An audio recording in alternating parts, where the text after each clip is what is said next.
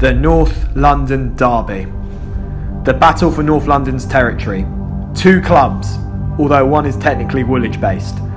A 4-2 thrashing at the Emirates, followed by a 2-0 win at the same ground. It is time I did a preview.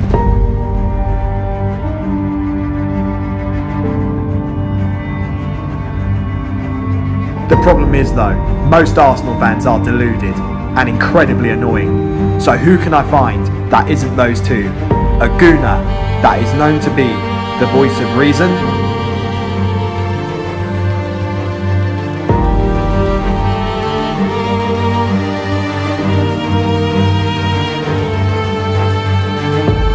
Where can I find him? It's time to go!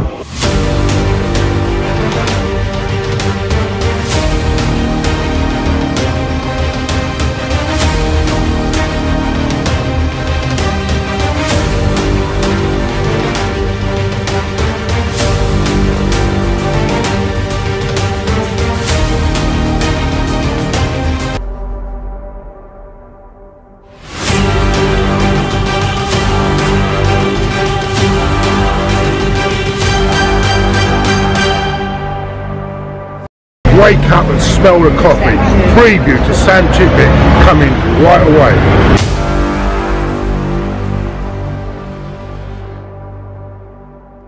Say that again. You're very brave coming in with violin. That's weird. Okay, so welcome to another video, and I'm doing something slightly different. I'm here with Claude from Arsenal Fan TV. Claude, how are you doing, mate? Nice to meet you, Sam. And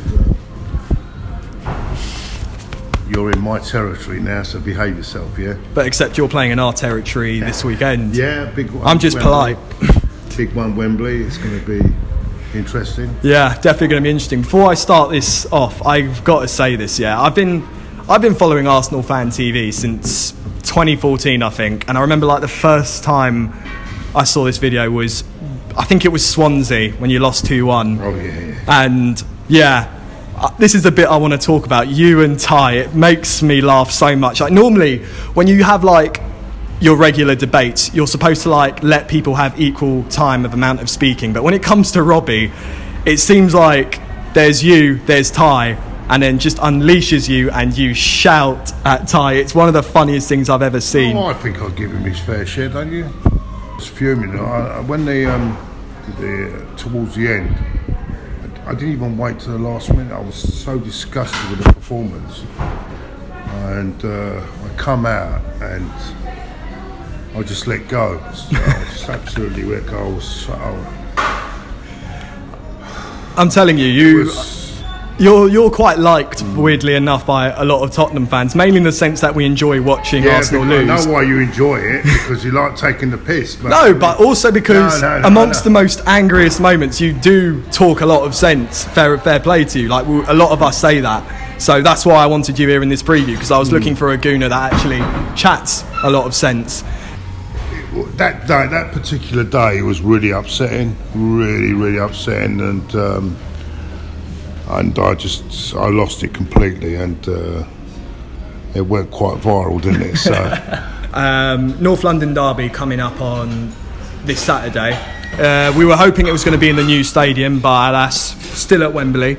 What's happening with that then? I can't believe it. I mean, I don't honestly. Mind you, I think there's a couple of Arsenal workers there doing a few tricks. I've heard some of them are West Ham as well, but do you know what it is? Yeah, I'm not even getting my... It is poor though. You can't get your stadium ready for... I'm not even bothering to get my hopes up anymore. Your record at Wembley is quite good at the moment. It's not that bad, is it? Yeah, no, it's good.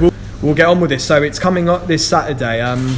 My first question really is, in comparison to, let's say, this time last year and maybe the year before under Wenger, as an Arsenal fan, and now under your new manager Unai Emery, how do you feel as an Arsenal fan? What's your mood? What's your attitude towards going to these games? Do you feel like there is a change, or is it still more or less the same with very little improvements? I think it's there is a little improvement.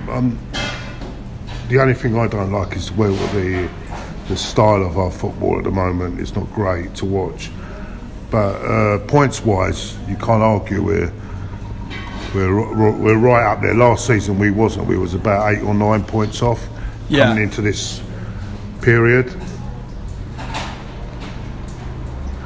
I think what's happened is that Wenger's left a real mess there. I mean, and the guy's come in.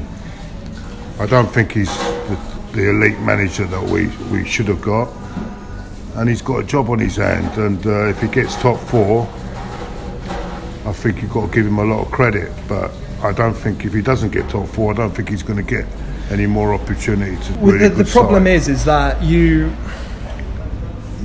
will make some changes, but they're very slow changes, and by the time you've sorted out your defence, your attackers are going to get too old, and then you've got to start your rebuilding from there, and it's almost like a cycle. That's the problem, because Aubameyang and Lacazette are near 30, aren't they? So, they're in their peak of their career. Yeah, so that is a problem. But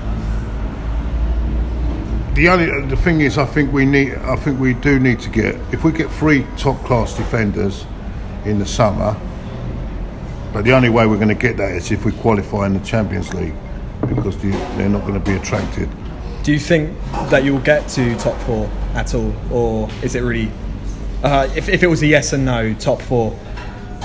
Well, it's on, because we've got a good chance, because at the present moment, Chelsea are in a sort of state that we're in, not actually good.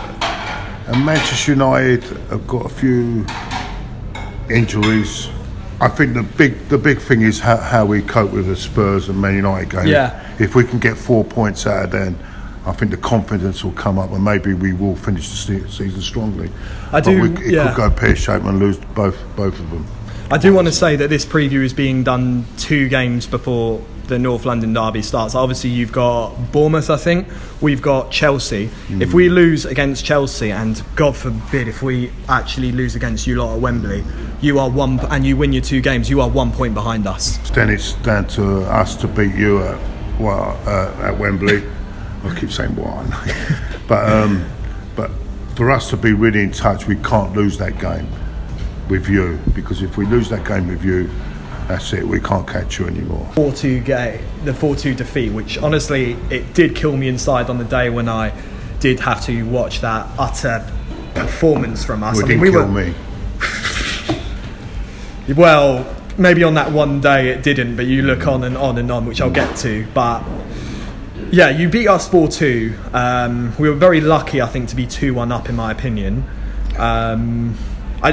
I can't remember the detail per se, but it's fair to say you treated this game like it was your cup final. Like, you put everything on the table to win that North London derby. And then what happens? You are basically above us for 72 hours or something, and that's like the only time in the league you've been above us, pretty much. And since we've moved on. You've seemingly were supposed to move on from it, but it looks like the changing room selfies got to the players' heads. And all them, and what's the name of that French or Italian David Luiz fellow in your team? The guys, Guendouzi, yeah, just like giving it all large in the streets, and then your players forget that there's way more games, and we then go on to beat you in the cup 2-0 at the Emirates. And I've got to say, it's been an interesting season for the North London derby alone, to the way we played at your ground, where we played at your ground again the second time, and then it all goes down to this, and then I feel like it does go all down to this, because this would be like a very significant moment for both teams, where it goes from there in the season. Yeah, I think Spurs on the recent game against Burnley. I know he scored a goal, but Kane, but I wouldn't have brought him back. I would have eased him back. Yeah, I think he made a mistake there. I think things were going all right. They were winning games. They didn't need to push him. And I thought they looked a bit... when you get 10 days off as well, it doesn't help.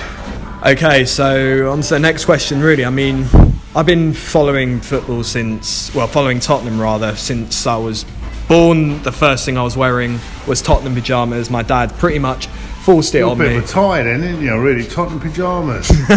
You're a bit like a tie. I'll try and find a baby photo and put that there to show in the screen, just to show that I'm not chatting. Ty wears Arsenal pyjamas. Yeah, it's like an Arsenal accessories toy, Arsenal duvet. He's got everything. It's got the headphones, the earphones, the water bottle, Arsenal pyjamas, Arsenal cup before he goes to bed, and everything.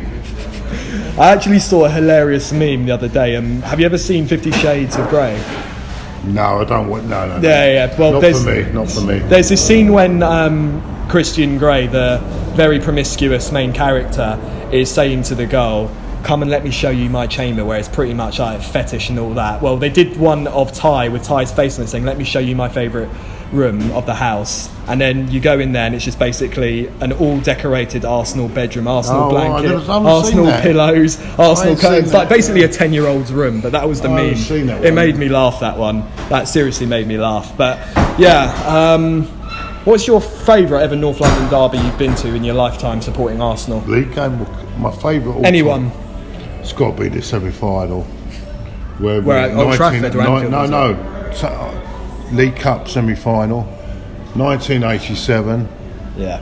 You lot were 1-0 up, 15 minutes to go, singing about Wembley. Actually, in the previous game, because it was a two-legged fair, before they done, in them days it was two-legged, and if it weren't decided, it's a replay. They tossed up for the neutral, tossed up for who plays at home. We lost the first leg 1-0. Clive Allen scored 1-0. We went to Tottenham. They went 1-0 up in the second leg at White Hart Lane, and with 50, then in the second half we overturned it 2-1. But of course, in them days there was no away goals. And then they tossed up the coin for the game. They tossed the coin up for who gets the venue. It came down that we had to play at White Hart Lane again. We went to White Hart Lane. So third game? Yeah. Wow, I did not know Clive Allen scores again, because he kept scoring all the time. Clive Allen scores again, puts them to 1-0 up. 15 minutes to go. And there's Tottenham fans are singing, "We're on the way to Wembley." You know the Aussie song. Spurs are on their way to Wembley. We're sitting there 1-0 down, and out of nowhere, the man I was absolutely cussing all the time, Ian Allinson, shoots, puts it through Clemens's leg, and he became my hero that night. I sang his name all night after, and then the dear old Rocky, who's now no longer with us, got the winner. And we nicked it 2-1, and that was my favourite moment. I'd be more fussed about it if I was alive back then, because I don't think I even know about this result, because my dad tells me. My dad would have been there at the game, and he would have probably been rightfully not telling me anything about it, so that's something new for me to learn. My favourite one of all time has got to be the 5-1. I was there. I was 11 years old, I think, at the time. Yeah. League Cup. It was a replay.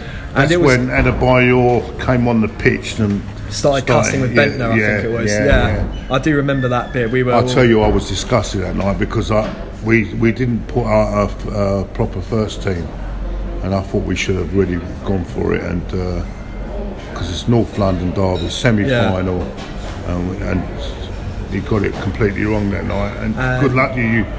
You really put a show on that night, and you beat us. It was one of the best. It was hands down the best. Probably one of my worst nights. And so next question really is that, I'm always, Mesut Ozil seems to always be that talking point in the media. He's had it with the German FA, and he's currently having it in Arsenal. I just personally think his attitude just isn't right. I mean, you can't pick your games to where you want to perform your best and then be paid. How much is he getting paid a week? Now, let's forget the money. Let's forget about the money for a minute, because at the end of the day, the money is covered with his commercial interest. Yeah. With what he brings to shirt sales and everything, that's all covered, his wages. So the money's not an issue. The issue is the manager and him don't see eye to eye on how he plays and the system that Emery wants to play. That's the biggest issue. So to me, and and I'll say this, and people won't agree with me. A lot of Arsenal fans will agree, and a lot of Arsenal fans won't. To me, technically, he's the best player at the club. But does he fit into Emery's style of football? Possibly no. But you can't. Oh, how can I say it? I think it's a bit harsh to have a go at him. As I say, his wages are covered commercially by shirt sales and everything else. So forget the money side of it. Yeah. It's more the principle, really. Yeah.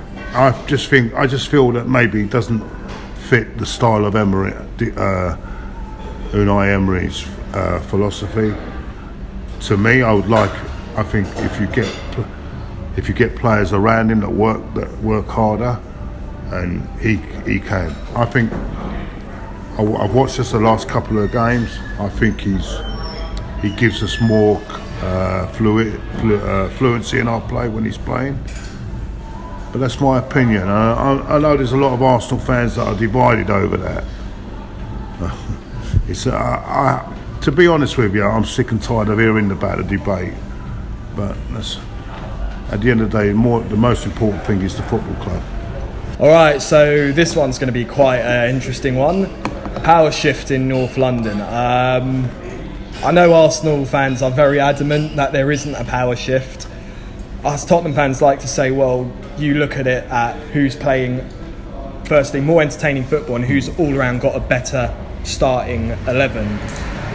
You got to say, though, Tottenham are a far different side they were 10 years ago. At this present moment, if you're going to go by league-wise, forget about... you've got to say Spurs are ahead because they've finished on top of Arsenal in the last couple of seasons. And at the moment they're, 7 points clear? But football can change in about a year or two, you know what I mean? So it's getting it over 3 or 4 or 5 years, then you can talk about power shift, because football can change in about 12 months. Well, I feel quite confident in 3 to 5 years we can still carry on with this, because as long as you've still got your chairman. The trouble with your squad now is that what you're going to have. It's the wages, I know. No, it's the wage structure. It's the move to White Hart Lane. It's going to cost you a lot of money. And if you don't win a trophy, it's going to be very hard to keep the players that you've got at this moment. Now you're going to have people queuing up to get Eriksen, and Kane, and Alderweireld. I don't even know. Toby Alderweireld, yeah. Yeah, he's now on a contract if he release clause. Yeah, the release clause, yeah. These players might not be there. I think Kane will stay for us on the long term. The biggest problem is keeping your manager, because as well as Solskjaer is doing at Manchester United at the moment. As well as he's doing at the moment, it could be at the end of the season, if the few results don't go their way, that they'll be pursuing. And when Man United come calling... Do you honestly think he'll go to Man United, Pochettino? Well, if Man United start calling, mate, you start worrying, because the biggest club in the country, and he's not going to turn it down. And he's not going to turn it down because if he goes there, he knows he's guaranteed money. He's not getting any guarantees from Daniel Levy at Spurs. Well, he's just actually had a wage increase from Daniel Levy. I think it was November or December time. He had a wage increase, quite a high wage increase as well. The only thing in your favour at the moment, Ole Solskjaer's doing a good job at United, and he probably might get an extension. But then towards the end of the season, if Ole doesn't get into the top 4, Man United might start thinking again, and they might be knocking on Tottenham's door.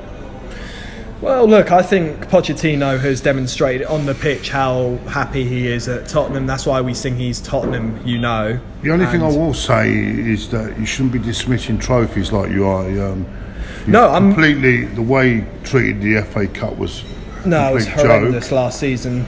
This season, I thought we were a bit unlucky with the Carabao Cup. No, but I'm talking about the FA Cup as well. Yeah, losing to Palace was very difficult for us because, you know, we were without key players. Ali just got injured, no Kane, and Pochettino got a bit too ambitious, thinking he could start Oliver Skipp and Kyle Walker-Peters, and Palace took the initiative and started a far stronger team, which, let's face it, were a better starting 11 than our starting 11.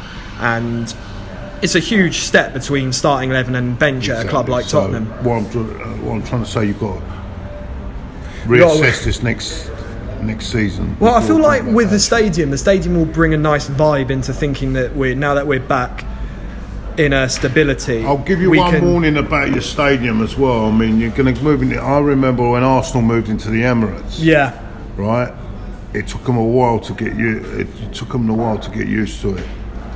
It's a different ball game. Well, and it took them a while to get going. Well, to begin with, you moved from Islington to I don't even know the postcode of the Emirates, but you moved into 200 yards away. Right, you moved 200 yards away. We're still playing in the same turf. Yeah, but it's the same thing. But what I'm saying is not the same. It's a different type of atmosphere.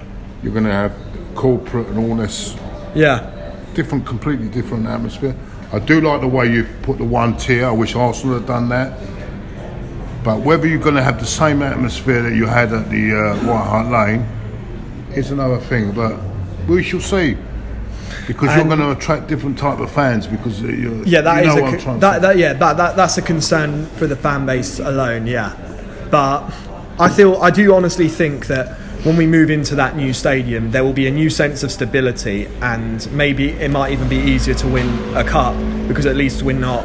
So power shift, you go about power shift, but the trouble is, are you happy though that all these years you've been playing really good football, but you're not winning no trophies at the end of it? Listen, you got to look at this into context. You look at this like 10 years ago when we last won a trophy, and you look at it now. We won a trophy, but we finished 12th, and we were always finishing below you. We could never quite get it to top 4. It's a long step, but then we get to top 4. We're quite frankly I've never seen in my lifetime a better side than us. I remember when we were going through the trophy drought. Yeah. I had Spurs fans going on, oh look, they're top. I'm not interested in trophies. They're not getting any trophies, but all they're interested in top 4. Yeah, I had Spurs fans saying. Yeah. And now Spurs fans are doing exactly the same thing. Do you know what I'm saying? If you think about it, though, you actually get a lot more revenue in money when you finish in the top 4 than the FA Cup. I remember Spurs fans going on about, look, Arsenal haven't won this. Haven't won football a trophy. Changes, like you said. Football haven't won a trophy for 10 odd years. You know what I'm saying? But anyway, that's what I'm saying. He does, and the fans change as well. The fans do change, and we should see power shift. I know you're going to say at this present moment, Spurs are ahead of Arsenal, but in 12 months, who knows what can happen? Okay, so you're basically saying in this power shift, Tottenham have got the upper hand. Yeah. Well, there you are. Claude has said it. Upper hand.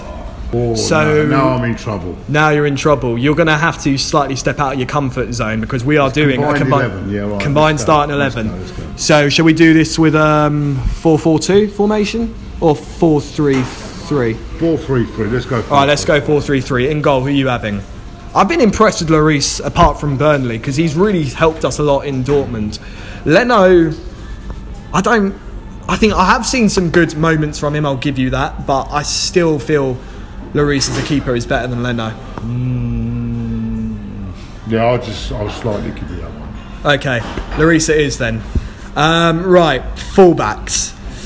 The fullbacks I'm not particularly that impressed with Tottenham.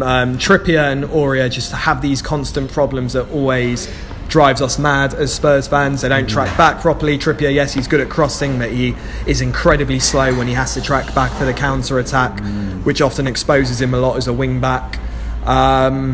See, I've got a problem with this, because are we going on what? Based on current performance and current players playing right now. Because it's a shame, because well, I don't know, we could if Hector Bellerin is fit, for me, I'd give him the right back spot. You know what, we'll do it regardless to injuries, so I'll give Hector Bellerin, when he's fit, I think he's the right back. Okay. Centre-backs. I think Tottenham, your centre-backs are a joke, if I say so myself. Well, you say that. I think Socrates is all okay, but... yeah, he's okay, but I still wouldn't put him in the same class as Vertonghen and Alderweireld. All right, I'll give you the 2 centre-backs. The 2 centre-backs. We've got left-back here now. Danny Rose. And we've got Yeah, fine. Doing well, so. Oh, don't give me Monreal. Have you accepted Danny? You accepted Danny Rose then? Oh, go on. No, all right then. Danny Rose it is then. Oh, I'm doing so well. Right, for the midfield now. I've got to say... Kolasinac, don't give me that. Let's look at the midfield. I've actually got to say, I am quite impressed with Lucas Torreira, if that's his name. Yeah, got to have Lucas. Yeah. I put him in, and then I know you might want Xhaka in the team, but I personally don't. No, I agree with you. I mean, I could be putting Dele Alli there. You've got to have Mesut Ozil there. You've got to have Mesut Ozil. No, because I rate Eriksen more than Ozil, I have to say. And you have to look at that. I rate Eriksen more than Ozil. I think you can play both, actually. We'll get to the attackers part in a second. The front three. So, with the midfield overall, have you agreed with Sissoko, Winks and Torreira? It's so reluctant, I can see it in your face. Yeah, go on, but no, I'm going to have Ozil in the team. We've got to have Ozil up. Winks has only broken through this season. Got to put Eriksen. No, he had an alright season last season. Front three's will be Lacazette, Van and James. So you've got to put Eriksen in the field. I reckon. Alright, I'll take out Sissoko and put on Eriksen, I think. No, I'm going to take out Winks and put on Eriksen. Alright, so the midfield is Eriksen, Torreira and Sissoko, yeah. So I'm not going to go Ozil. So for the front three now we're chatting, yeah? Ozil, Lacazette and Kane. No, I'd put Kane. Well, what about Son? Son needs to be there. I'll let you have Kane over Aubameyang, but I've got to have Lacazette in there. No, I disagree. I think Son is a powerful winger.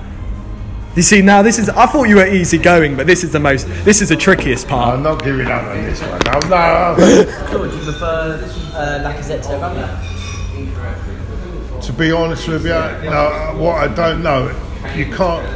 I'm giving up Aubameyang because I've got Kane, but I'd love Lacazette alongside Kane. Okay, how about Lacazette, Kane and Son? You're going for the majority each time you are. You're gerrymandering. You know you want... Yes! Lacazette, Kane and Son. So there's our combined starting 11. I'm not a big Xhaka fan, I really like Claude. Xhaka will have a bit more assists. So, last question really of this preview is score predictions. And who's going to be in the score sheet as well. I'm going to go 1-1. Yeah. I'm going to go 1-1 and I'm going to go 1-1. Lacazette for Arsenal. So you think you can actually get a draw out of this? Yes, I do. I really do. I think it's North London derby. Form goes out the window, as you know. Last year we came there. We were completely outplayed and yet we still grabbed a draw at the end. Lacazette. You were very close to getting a draw at the end, yeah. So you can never. It's never. Whatever you say, whatever the difference between the sides, it's never clear cut. I think we've got a chance. I think we can get a draw there. Right. Well, if you know our results lately, we don't draw games. We either win or lose. Well, but this could be the first draw. That's nothing. You're due a draw as well, aren't you? I wouldn't. You are due a draw. Yeah, we are due one, but I wouldn't want it to be against There's no way you're Arsenal. going all season without a draw. That's impossible. But if we do that would be the weirdest Yeah. ever statistic, I would have to say. It's got to happen. I think. I'm going for a 2-1. But depending on what goes on in Chelsea, if we just beat Chelsea, I reckon we can. But that's the thing. Last time we played you, we beat Chelsea comfortably and then we lost to you. But I honestly think we can win these two games. So I am thinking of a 2-1 win. Aubameyang to score first, and then Son and Kane to score two. I think I could see us conceding first, but for some reason I can just see this as another classic 2-1 Tottenham win when we're 1-0 down and we win 2. This is what I mean. It's going to be a very interesting game. I think it'll be a great game. And well, I'm not going to wish you luck, but Thanks for having me on. Cheers for agreeing to come onto my channel. And honestly, it was really good getting hold of you and getting to my channel. Yeah. Claude, you are honestly down to earth guy, so I do appreciate it that you've taken the time off to do a preview with me in my channel. So I'll put his social media links in the description below, and be sure to check him out. Not that he needs it anyway. Yeah. No. I'm only a fan. I'm only a normal fan. Yeah. That's what I like. I like that attitude. I like that mentality. So thanks for watching, and comment below what you thought about this, whether Claude is right with his predicted. Well, I am the voice of reason. Voice of reason. What you think the result or score is going to be, and vote in the poll as well. Is Mesut Ozil a flop? No, we ain't going to start all that off. I'm joking. Don't push it. Don't push it. Yeah, I ain't coming here. Cheers.